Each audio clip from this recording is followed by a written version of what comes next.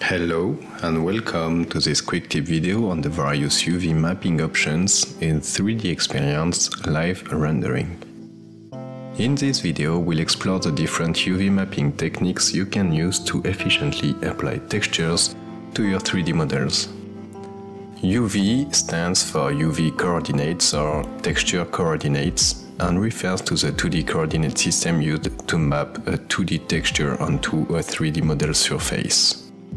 UV mapping is a crucial aspect of the texturing process in 3D graphics. It involves the process of unwrapping the 3D model surface and creating a 2D representation of it, known as the UV map.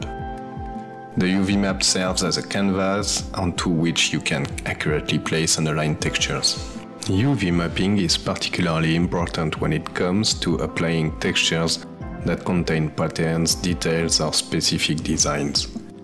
It ensures that the texture aligns correctly on the model surface, avoiding distortions or stretching. This is achieved by arranging and scaling the UV map to match the proportions of the model accurately.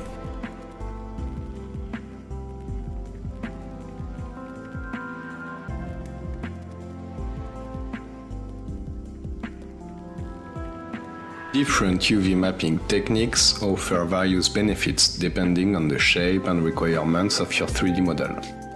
In the 3D Experience platform, we have access to planar, spherical, finite and infinite cylindrical, cubical and geometry UV. Planar mapping works well for flat surfaces, such as floors or walls.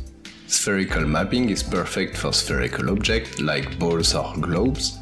Cylindrical mapping is ideal for objects with cylindrical shapes, such as pipes or columns, and cubical mapping is suitable for objects with well-defined sides like a box. Finally, geometry UV mapping provides the most accurate result, as this is directly created by unwrapping the geometry with the app Generative Shape Develop.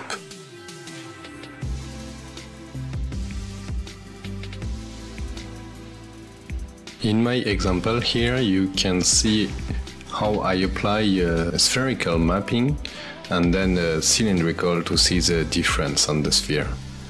We will now see how cubical mapping works on this geometry here. We see that it will do a hard cut on each angle.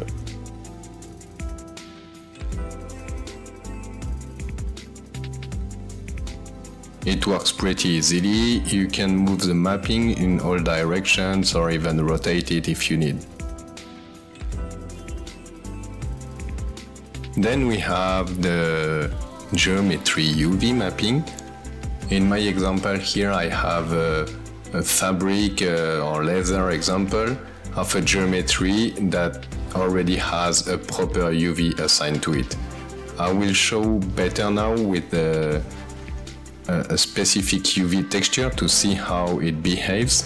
Right now we have a cubical mapping and we see it doesn't apply properly on the geometry. When we switch to geometry UV, it will follow exactly the shape of your geometry.